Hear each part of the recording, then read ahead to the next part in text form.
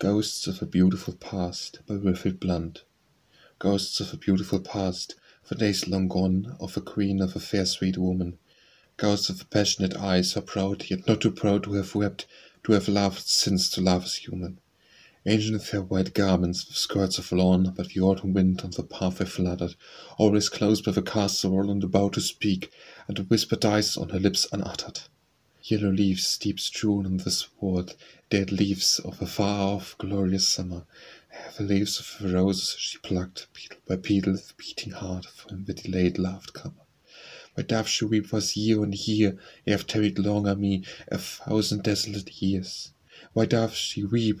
She hath wept enough, for see, dark down in the garden's dim a lake, it is filled with the tears. Ask her name a title of man, but I need not ask it. I know the last of old, though of old unspoken, is there never name but one, for the face divine, for those sad sweet lips, like a bow unbent, like a bent bow broken.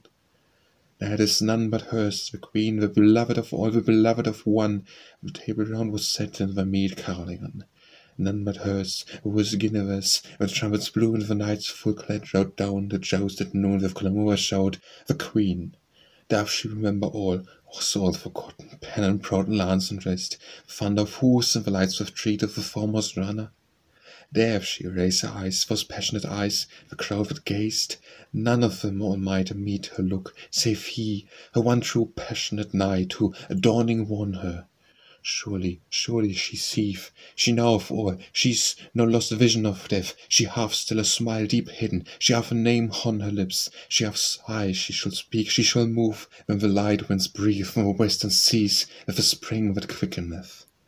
Oh, she shall laugh and sing, though the shadow of death be a cloud behind her. Oh, she shall laugh, though the dragon of grief keep watch. He shall sleep then, the trees and the mead grow green, and waking he shall not find her.